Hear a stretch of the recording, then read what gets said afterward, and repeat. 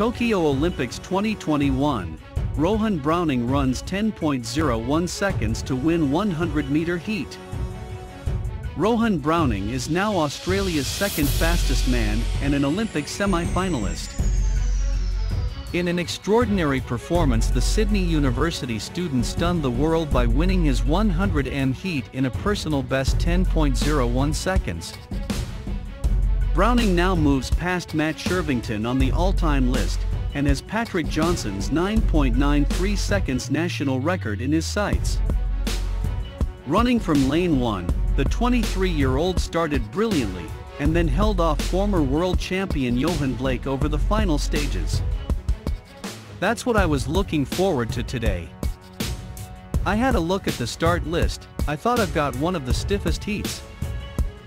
You'd rather do it the hard way. It is much more satisfying. You have to front up to everybody at some point, Browning told Channel 7 after his historic run. About 6 weeks ago, I had 3 cortisone injections in my knee to try and fix up a problem I had off the back of the national championships. I had a lot of trust in my coach. He got me back in shape. I'm happy with that one.